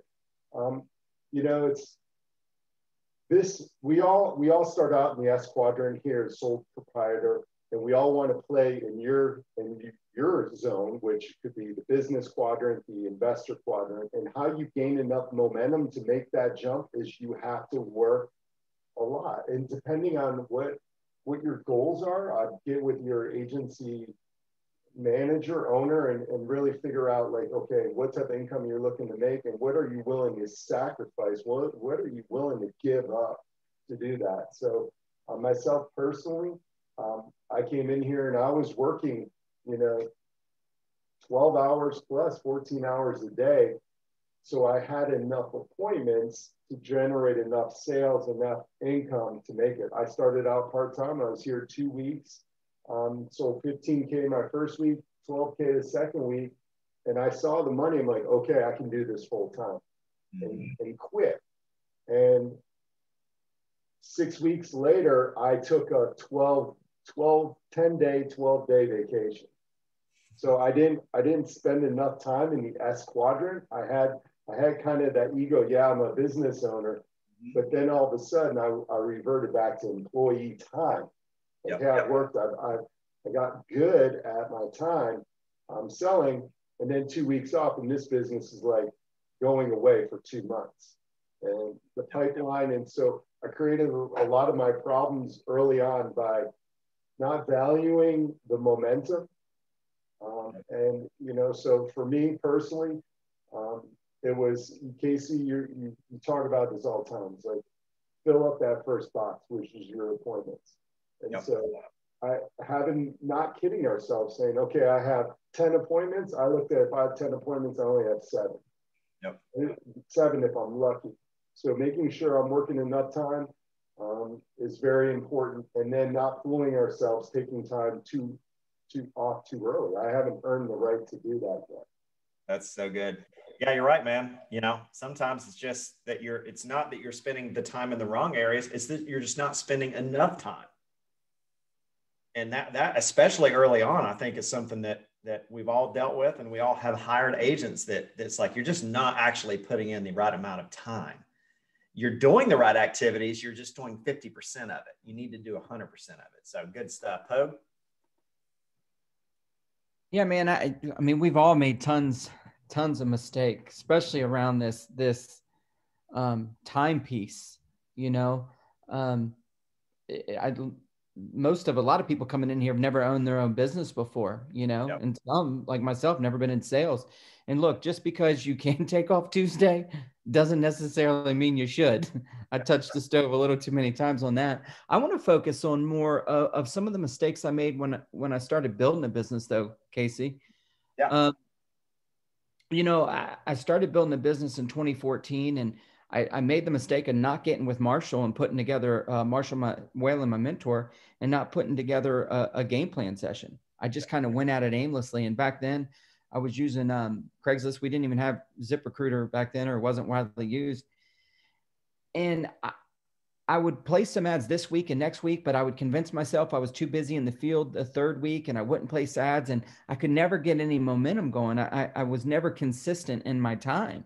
Yep. And it took me to about half that year of falling on I built 2 teams to key leader. Both of them fell apart. I was back down to a team of 1. That's discouraging for anybody. And I'm like, well, okay, what is going on here? And talked to Marshall, and he was like, man, every time you take a week off of building this thing, you set yourself back 3 weeks. And it was just this light bulb. And he walked through the thought process. A lot of it's mindset, but you're letting that pipeline kind of die down. You're never getting any momentum. So in 2015, I just made a decision. I wanted to get Stacy out of her job. I got with Marshall, set a game plan. He said, look, it's just going to take more, more interviews. Okay. Which is going to take more time. So like you, Purdy, I was working 12, 14-hour days, Monday through Thursday. Now, some of you on the line, 12, 14-hour days, like I chose to do that. Like I wanted to my why was big enough to where I wanted that beautiful wife of mine to get out of her job because I was tired of watching her cry. So we did it. I did it, 4 days a week. Well, and I knew 2 things, right? I knew that I wouldn't have to do that forever, and that this system's designed to give me my time back in abundance. Well, what happened, because I was putting that focused time in, right?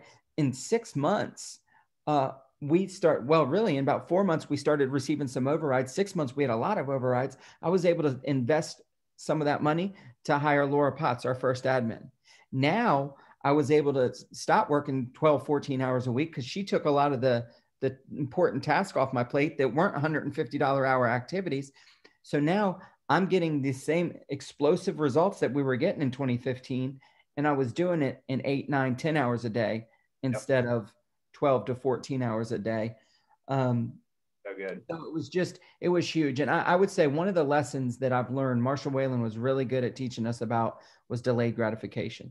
I just mentioned it earlier when I said, look, we're building this pool 8 years in, not the second year. Like you can't rob your business of financial capital. Most importantly, early on too, is you can't rob your business of the time capital that it takes. Big time. You've got to be willing to put in the time and effort. And look, maybe you join this company because you want balance, you want time and money. Me too, all of us. But my life, sometimes you got to get out of balance to get in balance. And look, my life's way out of balance now to the fact that we have way more money coming in for the effort that's going into it. But when I first started, my life was also way out of balance. Yeah. I had way more effort going in than the money that was coming in. Right. So just practice some of that delayed gratification, I would say. Big time. I think you're going to hear that theme a lot. Pritchett? Yes, sir. I think what I'm thinking about is kind of melding the 2 things that both Kevin and Jacob just discussed. And Obviously you have to put in the time, you have to seek that counsel, and then you have to make sure that you're setting up, like, what are the things that you're going to do during that time, right? Because I think a lot of us, we become business owners, and guess what? It's like freedom, no schedule. Like, I don't have to do what anybody says. And then you're broke and realize, yeah, you do have to do what somebody says, right? So, one of the things that you shared with me very early on, and I'm not sure where you got it, maybe you made this up. And so I'm just gonna say it's straight from Casey Watkins. But, you said that you actually showed, I think I was standing in the home office with Brian Delaney, and you pulled out a little folded sheet of paper that looked like this. And you just took a piece of paper, folded it into 8 sections. And you said, I make a list for the day, do it the night before. And these are the things that has to fit on the list. These are the things that have to get done on this day. Yeah. Right. Like, we all, our days fill up with tons of stuff. I mean, I don't know how many emails that you guys get in a given day, but I know I get a lot. And if I wanted to, I could just spend all day just sitting there going through all the emails. Right.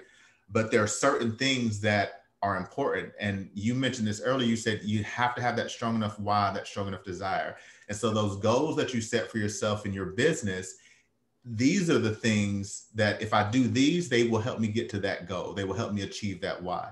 And that's what I want to be putting down. If I'm going to invest my time, I want to, as Kevin was saying, I want to counsel with my mentor, not do anything for the first time without doing that counsel and saying, help me set up my schedule. If I've never been a business owner, or I've never done this before, like, stop having your ego in your way and go to someone who's doing it and say, help me line up a game plan for what my day should look like.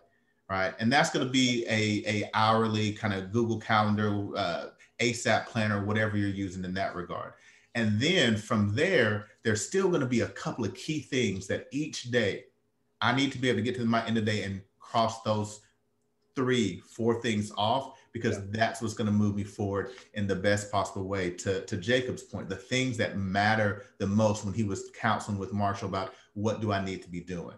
And so having that game plan and that to-do list, that's really going to help you with that. And as you do that on a regular basis, what you're going to find is sometimes you're going to sneak those low dollar things, low value things that aren't adding to your dollar per hour or aren't adding directly to your business, but they still need to get done, right? Just because they're a lower dollar cost, that doesn't mean they're not important to your business, right? They just may not be the most important. And that's where you start learning about and being able to delegate to get more of your time back, so you can do even higher level stuff. Like, my goal always is, how can I do more high dollar, high value game? How can I continue to push up what I'm doing on an hourly basis, right?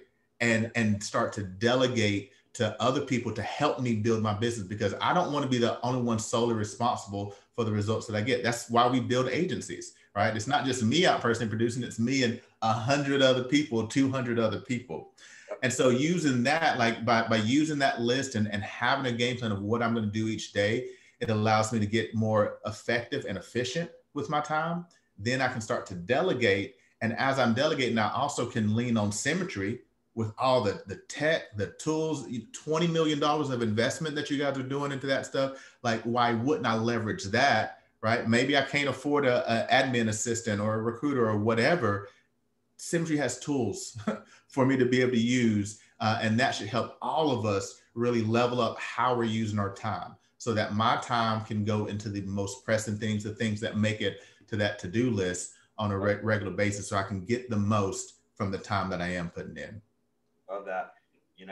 I think that the summary of all of it is like, if you do $20 an hour work, you're going to get $20 an hour.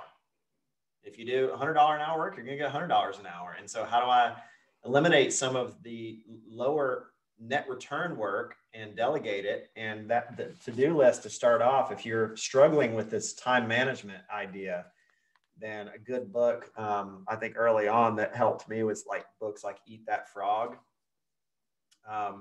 that just kind of speak to this like idea of, and again, this was very, analog, not very tech digital way of kind of me lining up my day. But what it did allow me to do is to take, I carried around with me in my back pocket, Edward, but you know, and it came from my dad, by the way. I just always saw my dad. This is how he kind of worked through his day because, you know, he never really had a job. He kind of owned a couple smaller companies, but always had lots of stuff to do to keep himself busy. And he just paid attention to his list. And for me, how I enhanced it was not only did I have a bunch of stuff written down, but I got to understand that, this may have came from Eat That Frog, put an arrow by each of your to-do lists in the day. Think about that. Even you don't have to do it physically, but think about the arrows. If the arrow is up or forward, then these are activities that go to actually growing myself or my business, things that actually are going to put a bigger ROI. If it's a dash or a sideways, it's like, this is just kind of stuff that has to be done. And then if it's down, it's like, these are problems. These are things that, like, because I ignored some urgent or important things, now it's stuff I have to go back and fix. Right. And so I wanted to fill that list up with as many forward arrows as I could and delegate the sideways and the down arrows. Okay. And I'll just also just say that you guys are spot on. It's producing and it's recruiting at a high level. The best thing you can do for your team, if I'm talking to someone right now in this company, it's you and 1 or 2, 3, 4, 5 running buddies, the best thing you can do is to out recruit and outsell them. If you want your people to do something, don't tell them to do it. Show them how to do it. Beat them, lead them. We're not managers, we're leaders. And so the beautiful thing about leading by example and recruiting and personal production is it also gives you the cash flow to start reinvesting. So when we start talking about money in a second, you're actually going to have some money to reinvest, but you got to do the most important work first. So let's move on to energy.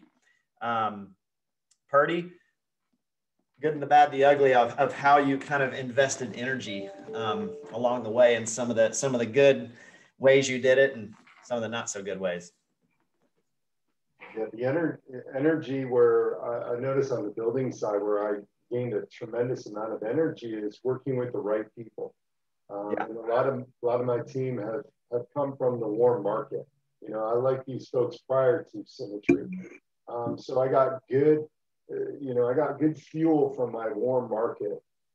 And building is emotional. You know, you can spend a lot of your time working with people, and sometimes you buy their hopes and dreams maybe more, or believe them more than they possibly will. And we spend a lot of time with these people. And usually I've noticed this happens right around key leader, agency owner, where I have 6 solid people, and that stops me from recruiting and spending more energy, bringing more people in. Yep. Because it's, that's important to me, working with them. And sometimes we find people saying, I'm going to help you get to agency owner. I'm going to work with you. It's my quest to make you agency owner. And you're stealing all your energy. And you're going to get disappointed because guess what? We're in a people business and people will disappoint you. And so then all of a sudden we're disappointed. So now I'm starting to manage people. I'm not leading. Like, hey, listen, I was excited. I have my six bandmates with me or teammates with me to propel me to the next level. And so I spend all my time not bringing new blood in. And so I always look at it as like a sporting team. You know, if I'm just paying attention to my 6 people and I'm not out actively recruiting, actively looking for new people, if somebody goes down, somebody hurts an ankle, somebody, goes somewhere else, how can my team compete against the next opponent the next week or the next season? Yeah. And so, the excitement for me is really new people, because you're going through these phases of excitement. We can break that down like, this is really new. I'm curious now. I'm involved and getting people to the committed level.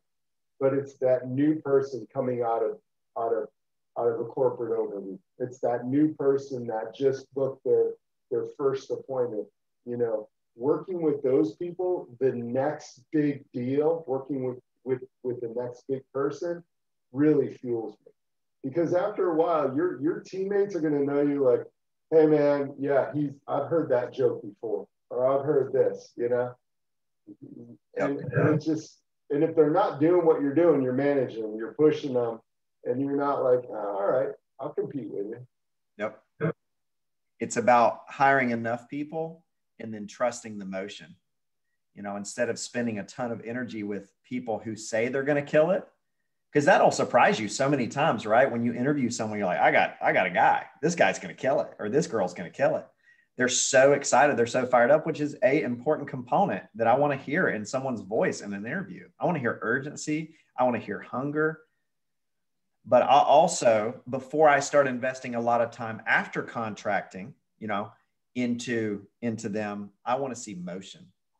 You know, that's something that all of you guys had in common. You know, I remember hiring, you know, when we locked arms, Edward, you know, there wasn't a lot of talk, but there was a lot of motion. There was a lot of work. And it was like, that's the kind of person we need to lean into. Because if you start spending your time with the wrong people, trying to get them to do the right things, all you end up doing is trying to turn ducks into eagles when it's not going to happen. You're just pushing rope, and it's the biggest energy suck, and it's so deflating. And I didn't really kind of kick off by talking about how important this component of energy is. You know, time management, what we talked about earlier, sometimes overrated. It's energy management, especially at our level, at y'all's level, at any level of trying to build something, especially energy is it's so underrated how you do that. And I'm always looking for things that energize me back. Like I'm looking for ways to expend my energy that also give me an ROI in energy. And seeking that belief level of that new hotshot that I just hired, and she went out and she did $8,000 her first week in production and has never sold anything before. Man, that fires me up more than anything else in this business. And I want to seek that. I'm trying to get as much of that energy. I'm plugging into those people. Edward? Yeah, no, I think that's an extremely good point of energy just being underrated. I want to start what I was going to talk about with a quick joke. Bear with me. It's a dad joke. So, Casey, why is everybody tired on April 1st?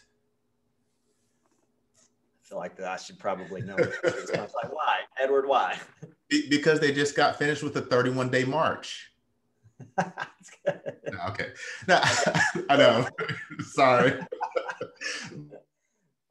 That's good. But I say that because there's the physical component. So there's the physical component of our energy level, and that's why we have things like, you know, the Quality 60. That's why years ago we had Money, Muscle, Mind. And Symmetry, I'm very thankful for it, continues to put out, like, guys, if we're not taking care of ourselves from an exercise standpoint, from a sleeping standpoint, eating right, being able to avoid overindulging in things, right? Like there are things that diminish you, right? And the one word that you can say, anyone who's achieved a high level of success in anything that you could call them, is that they're very focused. They're focused. They're very focused on what they're doing. They're trying to cut out all of the distractions. And one of those distractions that we can do to ourselves is that distraction of just being tired, that distraction of that, you know, late afternoon lethargy, the distraction of, you know, I can't wake up in the morning because, you know, I went to bed at 3 o'clock in the morning because I was watching, you know, a Netflix binge for however many hours. So it's being able to say, you know, as I'm looking at my energy, obviously people make a big difference in how you carry yourself and the energy that you can give back and forth, because you're feeding off of them and you're giving to them. But then what are you doing just for your personal energy? Like we are physical beings. You do have, contrary to popular belief, you have a limited amount of energy. And you can move the needle on that by how you're caring for yourself. And I think this also leads to another thing, that if I care for myself in a positive way, if I'm willing to practice self-discipline so that I have the right kind of energy, so that I feel good, I'm energized, I'm just naturally happy and enthusiastic. I'm not worrying about achy knees and backs and like all these other things. My mind is clear. I'm not trying to push the brain fog from last night out of my mind every single morning. Now that same self-discipline then can apply to how I work with people, how I do my business. all these other areas of our life that we're trying to put an extreme focus on. So that's one of those areas of energy that it took me a while. And again, I'm grateful for Money Muscle Mind. I think that was the first time, like I've taken care of myself, but like being intentional about that self-care so that I would have the energy to really invest in those people who were also positive energy beacons in my life, as well as Kevin was talking about. And it's a secret weapon, and a lot of people just don't know it. And a lot of people don't get that. You know, how you take care of yourself physically absolutely affects your energy level. All of us have experienced that good workout where we come out of that workout and we're just like, man, energy for the day, endless, because we started the day off right. We got a good workout in. Everybody's experienced what the kind of brain fog comes from eating a number 3 at Wendy's feels like, and what the difference in, you know, eating a grilled chicken salad. It doesn't taste as good, but man, the brain fog afterwards isn't nearly as bad, and the energy suck. Like, all of these things are just habits that you just have to start to create. And that's why like Edward's saying, the Quality 60 is so important, because if you've never experienced the energy and the sharpness you get from living right, then you just don't know what we're talking about. So we invite everyone to try to experience as much of that as possible. And the beautiful part is it kind of, again, it sets those habits. Pogue? Yeah, and I can 100% attest to that, Edward. I've been on both sides of that, you know, quite a few times. And it was a problem for me in terms of energy. For sure. Like you said, the one thing about the successful people here is that they're focused, and that's right. But if you're only focusing on one dimension of success, right? Like, you're talking about investing in your time, your energy, your resources. Like, if you just focus on one and you get good at one, then you're going to lack in the others. And for me, Edward, I think that one of the mistakes I made was on schedule. It really zapped my energy. And I truly believe that a good schedule will help you maintain that energy that you're creating. Right. Like, it's a combination, because you can feel as great inside and have all that energy, but it can quickly be zapped out of your day if your schedule owns you. And that's the way I tell people sometimes. I feel like I built this business out of a book bag. I didn't have any business experience. I did have a work ethic, right? So I just worked harder, and in a lot of cases, and for a lot of years, a lot harder than I needed to get results, because I wasn't managing my schedule. Meaning, I would put the conference calls on the schedule, and when I was in the field, I would put my appointments on the schedule, but that was it. I didn't schedule time for checking emails, for working out, for personal development. I did those things, the working out part, not so much early on, but the others, right? Well, then I started growing a team, and I started getting, other leaders and agents. And I thought I was doing them a service by keeping white space in my calendar available in case my agents called me and needed me today. And boy, did they ever, right? And the phone calls kept coming, and I kept helping them and serving them. And I thought I was doing them a service. And then at the end of the day, I've worked all day long, and I get off of work, Casey, right? And go to spend time with my family. And I can't carry a conversation with Stacey because I'm mentally brain dead. Right. And I'm still figuring out what I got to do tomorrow, because I left so many unfinished tasks on that to-do list you're talking about. Yeah. And then I made the transition. I finally got it. It finally clicked when all of my peers were saying, man, you got to have a schedule. I got intentional about a schedule, and it changed my life. Without a schedule, my health was failing. My relationships at home were failing. Like they weren't thriving, not failing, but they weren't thriving. Right. When I implemented a schedule, and I mean schedule everything: personal development in the morning, working out, time with my family, scheduled calls instead of white space, time for lunch with my family, like everything. Man, I get more done today and have more free time today than I did in 2015 when I was working 12 to 14 hours a day. And I do it, and I'm energized because, Edward, I work on my health in the morning, right? And I'm working with the right people, Kevin, right? So not energy vampires, and I'm doing it all within the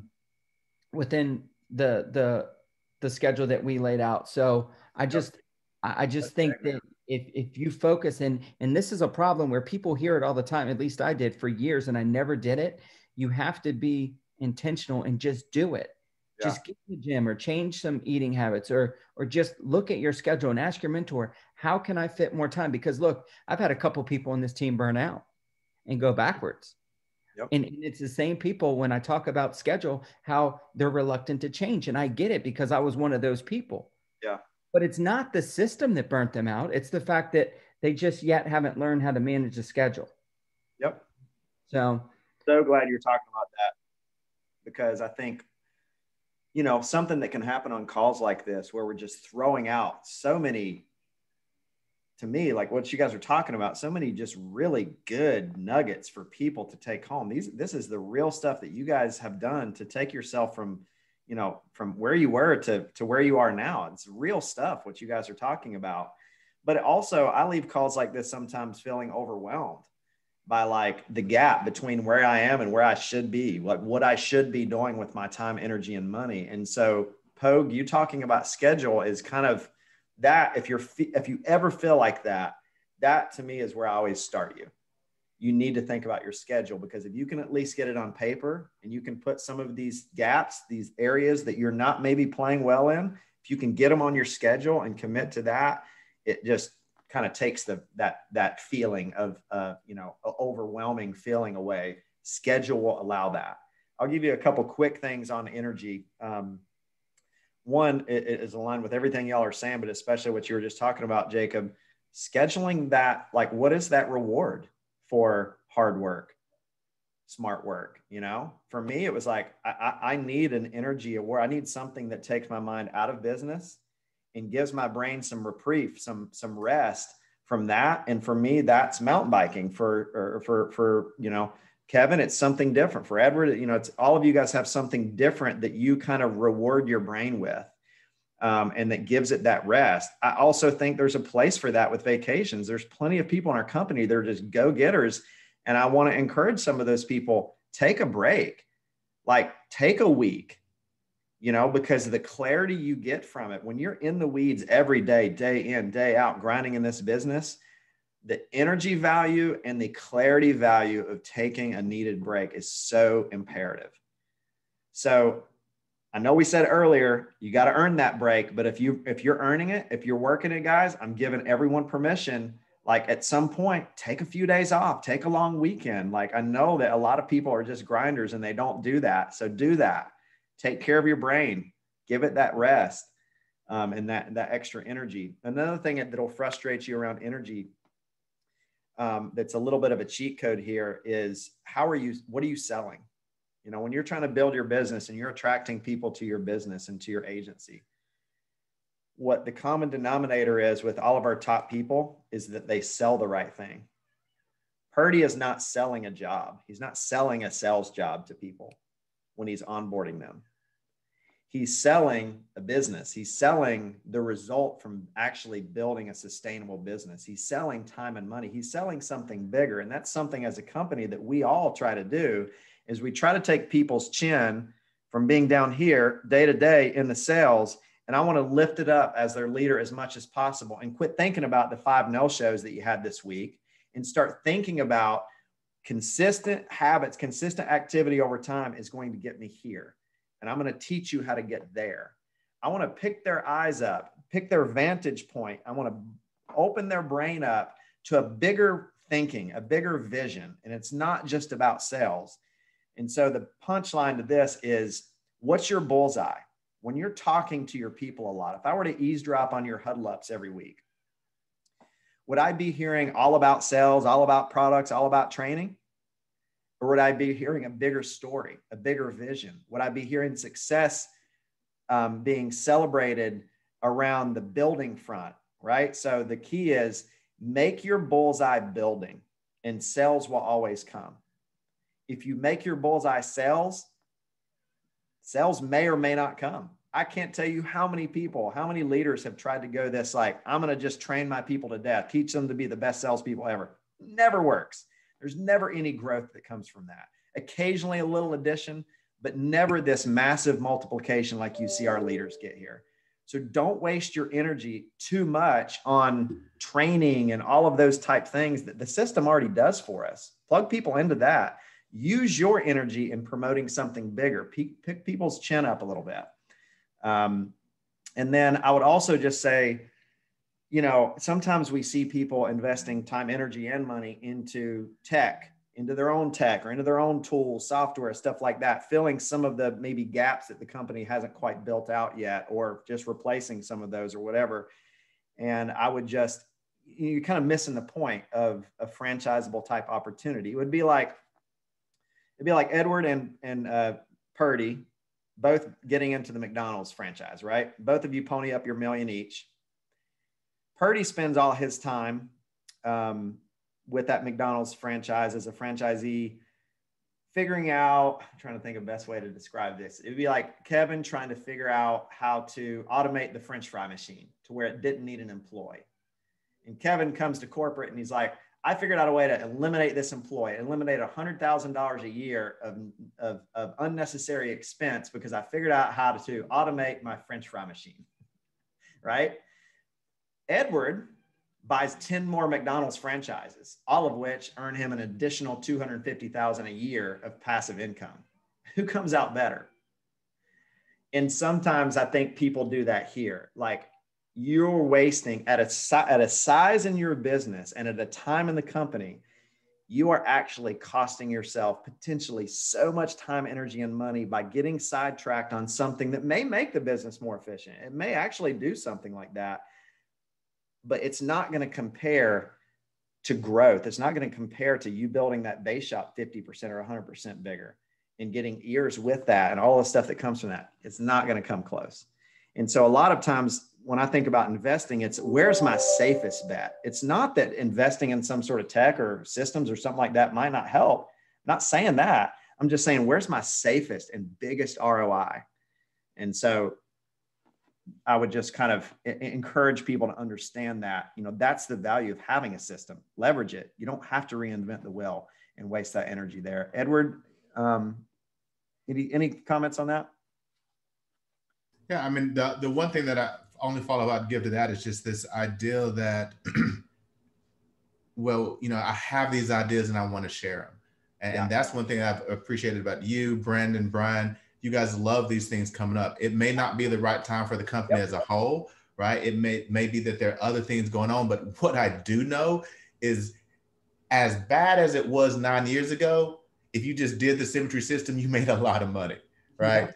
7 years ago, same thing. 5 years ago, same thing. 3 years ago, like if you just do the Symmetry system, it will make you a lot of money. So if I'm going to tuck in behind that and make a lot of money and get to that point where I can reinvest, I can do some, if I wanted to do some R&D, but like the R&D that I do right now in my business for Symmetry, I always call you or Brandon and say, hey, I'm thinking about this. Do y'all want me to go through with that? Does it sound like something we're trying to, okay, it is? Okay, great, I'll go do it.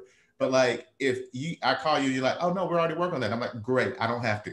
You know, then I go back to my Symmetry business and follow the system. And I love that, you know, and my heart goes, I'm an engineer. My heart goes out to those people who they want to tinker, they want to like try to get it a little bit, but I get it. I'm that same way. I want to do it too.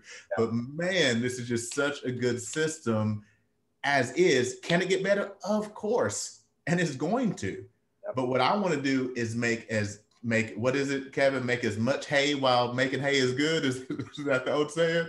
Right? Like do that. And it's going to allow you to invest so much more as those times come up for you to be able to actually reinvest in a way that's going to give you that 5x, 10x return. Don't get, like you were saying in the McDonald's analogy, Casey, I don't want to just get like a 0.5x return. Like if I'm going to invest time and money and trying to develop something new, it needs to be something that's going to give me 2, 5, 10x, 100x. That's what we have the opportunity. If we play this Symmetry system correctly, like you'll get the opportunity to do those things, but focus on the things that are just definitively working right now in this system. And you'll be amazed at how fast and how far you'll go. So good. All right. Let's talk about money real quick. Good and bad, Kevin. Let me get a drink real quick. You guys are wearing me out. Need to add some salt to that one for sure. A little salt. You know, this piggybacking on what Edward said is, you know, when it comes to money in this business, not really communicating and having real conversations and seeking out those real conversations with you, Linwood, Brandon, and even other leaders in the company. What got me when it comes to money is, first of all, when it came to leads, I was charging all my leads on a credit card. And so if I'm charging $500 a week on leads, and we all start out, I know I did, like, okay, I'm going to pay back the 500 next week with my commissions, but then I didn't do that. I wasn't disciplined. I wasn't focused enough to do that. That hurt me. So I'd highly recommend that when it comes to your lead budget, Bill, you're investing that $600 a week in leads. Are you paying it off the next week? Just that personally, that's kind of what got me in a little hot water there, a lot of hot water. And then with, really, I jumped too quick, and it was, again, ego, where I wanted to impress you. I wanted to impress Brandon and Linwood and be like, okay, I got an office, I got a staff, and not having that. I would have that conversation after I did it. And it's kind of like, we look at, when it comes to money, it's like, okay, in the beginning, I'm talking to you about what my lead budget should be about, how my recruiting is. And then once after I get like a B student at it, then I wasn't communicating more. I wasn't like saying, okay, now I want to get an office space. Now how do I pay this person? I was like, hey, thinking like, I'm going to impress you and Linwood by saying, hey, look, guess what I did? I went out and got an office. Hey, guess what I did? I hired 2 people. Guess what I did? I'm totally your guy. And you're like, oh man, I wish. And your reaction is like, yeah, I want to cheer for you in this situation. Yes, this is a good thing, but not really.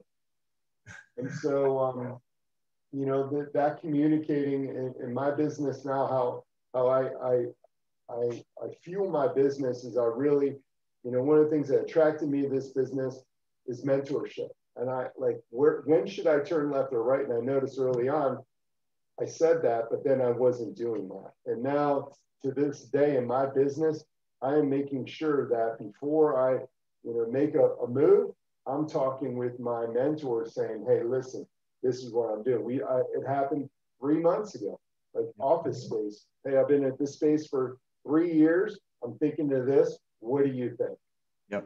And just and operating on, instead of saying like, this is what I think, what do you think, Casey? Edward, what do you think? Linwood, what do you think before I move? Man, it's so, because there's landmines everywhere, all of these time, energy, money, there's landmines, bad investments everywhere. And, so many ways to screw this up and only a couple good ways to win. And so just counseling like that, the golden rule that we've always kind of talked about sometimes in this company, or cardinal rule would be like, I'm never going to do anything for the first time without checking up first. I'm going to make sure I'm not getting ready to step into a landmine that could potentially cost me my business, something that's hard to come back from. And we kind of call it autopsy versus biopsy type stuff. Like you said, like, it's not, well, I already did it. What do you think? That we can't help you. Now you already did it. You already signed a 2-year lease or whatever. So yes, so good. Counseling. Pogue? Yeah, man. I'm going to go circle back to, one of the mistakes that I made early on the building side, which is not investing enough. Like we all have to start where we start. I remember starting with $200 a month was my recruiting budget, $50 a week. Like I had to start somewhere. And I kept that going for a little while in 2014. And like I said, I wasn't getting many results. So I learned that for me personally, and now I teach this principle to all the leaders and builders on our team. And write this down, because I think it's one of the most valuable lessons if you're building a business, that it'll help you so much. And that is, your recruiting budget needs to be ever increasing. And what I mean by that is, we all have to start somewhere. Maybe you start with 10 ZipRecruiter cities today. Well, every 90 to 120 days, you want to be re-examining what your recruiting budget looks like. Because if you're doing this thing right and you're focusing on all these things we talked about today, you're putting the right amount of time, energy, and finances into this thing. In 90 to 120 days, you should start popping out 2, 3, 4, sometimes 5 writers, 90 to 120 days from now. That's going to generate revenue in your business. The mistake some people make is they take that revenue and they go buy, something for themselves. What I started to do was I would take that revenue and increase my budget. I would go from 10 zip cities to 20, from 20 to 30, from 30 to 40. Eventually, you're going to max out. You can only do so many interviews in a week, right? Well, so what we were able to do is eventually hire, once again, Laura Potts. We were able to hire recruiting staff is another way to invest. Like once you're kind of maxed out with your time, you're spending some of your time dialing to book interviews. You're spending the rest of your time doing interviews. Well, that dialing to book interviews, you can hire that out and have a recruiter do it. So I would just say one of the most important things that I changed and I still do this today. I'm still finding other ways to invest in my business, Casey, and now I can help create recruiting co-ops where I can make that cost for some of the people who are doing all the right things. It's now I can subsidize some of that, like you do for our leads. Sure, yeah. I can subsidize some of their recruiting costs, so they're able to have someone free up their time, energy, and effort. So, and that's why we're exploding. The principle. So good. That's someone in a position, again, going back to delayed gratification, that I'm not stealing from my business. I'm not eating the seed. And, if I do get to the point where I can, I want to start dabbling in the pools and the cars and stuff, I'm going to make sure it's not taking away from my business, and so that delayed gratification, man, that's such a big point. I think so many people, so you go out with us and you start earning 100, 150,000 a year passively, and you start going, man, always wanted a Ferrari.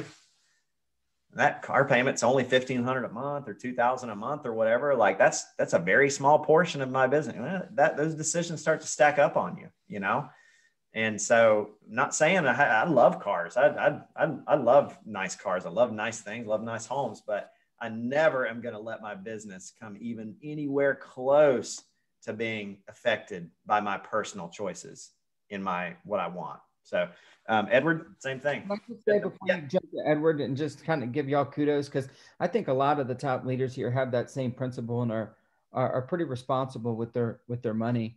And it comes from, you guys were talking years ago about how you keep your income, your standard of living here, even though you might be, you're paying yourself here, so that you never have to make decisions based on the lack of money. So you never have to rob your business.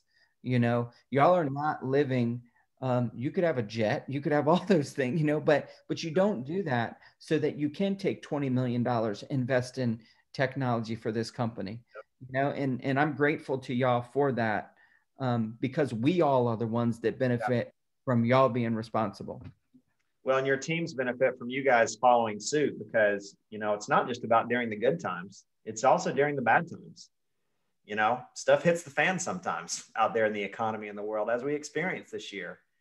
And if we had went out there because we could afford the jet or the yacht or whatever it is, but bad times fall upon us, and now we're actually having to make decisions that affect all of you guys with the company because of our wants behind the scenes, not a good position. I don't want to be having to change things in the system because we kind of got a little ahead of ourselves out here on our personal side. So, Edward? Yeah, no, I think these are some very key points. Hopefully people are hearing this. And one thing that I'll kind of push in on a little bit more is this ideal of not eating the seed of your business. One of the things that I started doing, this is back in like 2015, was one, as commissions came in, and I don't even remember who told me. I know I got it from someone, and if it was you, let me know and I'll give you the credit. But to set aside 30% of the income that comes in, and I would do it every day. Like when the deposits came in, I would move 30% over here so that there was stuff for my business. And then on counsel with my accountant, Brett Hansley, he was like, you know what? Most business owners, they have a salary. They don't, just because more commission came in this month, they don't make more money. You're not in sales anymore, right? You're running a business. I was still doing sales, but all of my sales, even my sales today, my sales go to the business, and I have a salary. And my salary, actually, I have not increased my personal salary in the last year and a half. Why? Because now the business gets more bloated as far as the amount that it has to be able to then go and reinvest, which means, guess what? Whenever I do my personal salary review, right, I can give myself a raise. But too many of us give ourselves raises all along the way, and we're not thinking about the business as a business. We're still in that self-employed quadrant. And if I ever want to be a business owner, I gotta treat it like a business.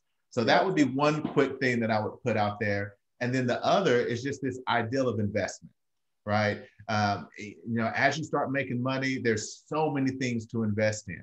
And I firmly believe that your Symmetry business is the biggest bang for your buck until you get to the point where you can actually have people, staff that you hire, that you're able to delegate to start doing anything and everything that you're doing to make sure your business runs.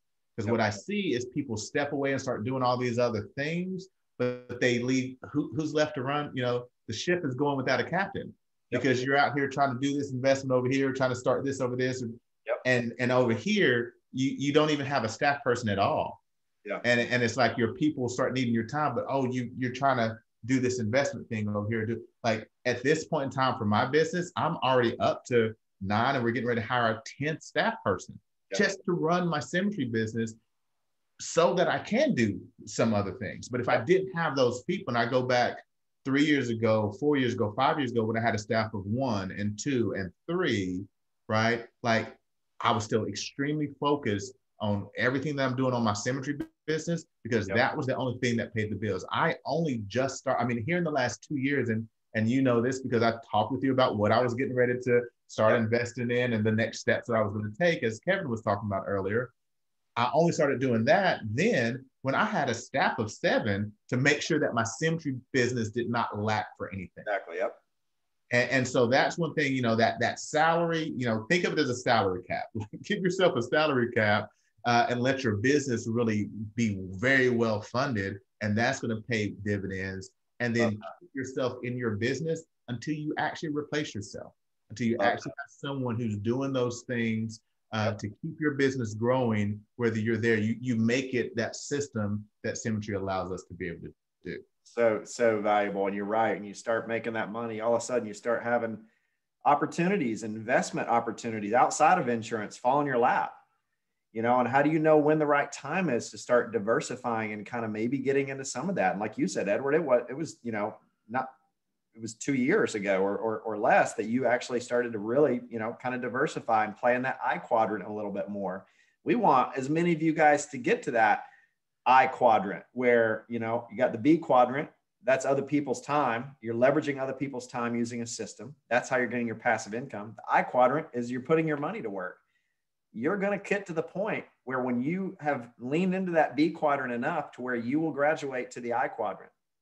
But so many people start to diversify too early. They start making real estate investments and investments in this other business and this and that. And they start dabbling at a very young age. Maybe they're only doing, 100,000 a week or even 200,000 a week of volume. It's just, you're kind of probably starving your business if you're making any sizable investment out there. And if you're making any investment outside of that, it dang sure better be something that is fairly cash flow, hands off. Like, you got to watch what kind of investments you're also making when you do start to diversify. But man, such good points around, how to invest financially.